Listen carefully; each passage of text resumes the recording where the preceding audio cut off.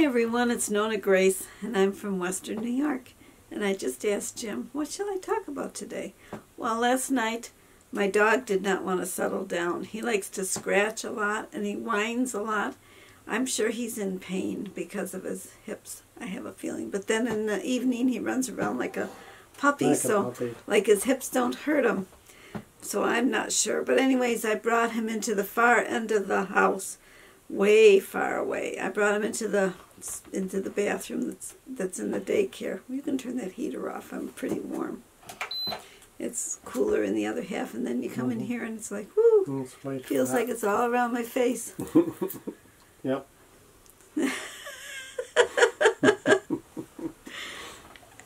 Well, I brought him into the bathroom, and I put him in his little carrier in there, and I shut the bathroom door, and then I shut the door in between the daycare, and then I shut the door in between the kitchen, so that if he was going to make any noise, I wouldn't hear him upstairs.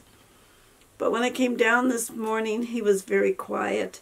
I took care of the chickens, and then I took him out of his, well, I took him out of the bathroom, but I left him in his carrier. I carried the carrier all the way to where he would go when I sent him out to go potty, and he just stayed in the carrier.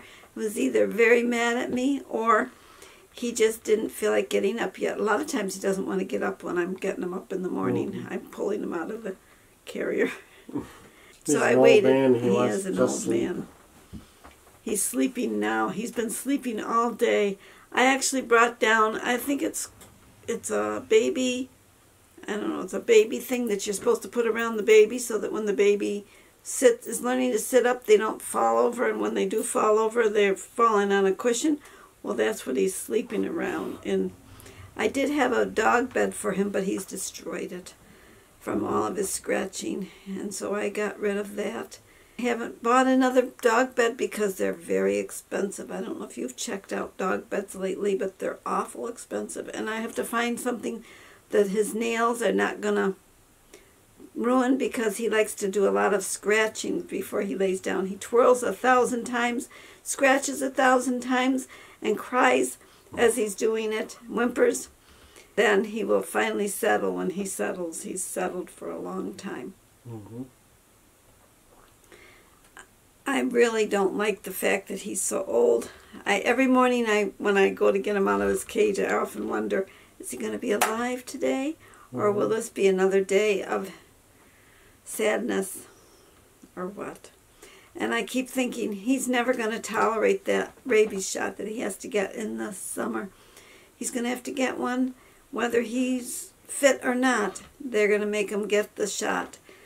He really hasn't been wanting to eat a lot either. Like a lot of dogs, they love their treats. He used to like his treats. He doesn't care about his food. He doesn't care about his treats.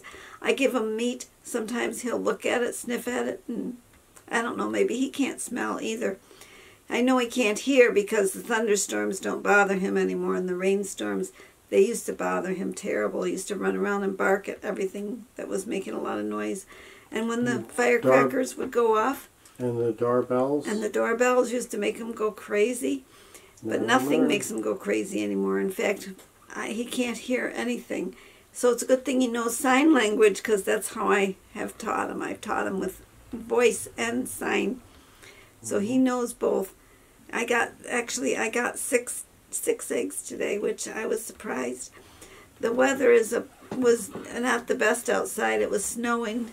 And Jim cleaned off their deck, and a couple of them came out on the deck area, but they didn't go off into the grass. And he changed the water, because with that winter time, they seem to drink a lot more water in the chicken house, whereas when they get out and about, they don't drink as much in there, because I have other containers that I fill, and they drink out of those, along with the one that's in the chicken house.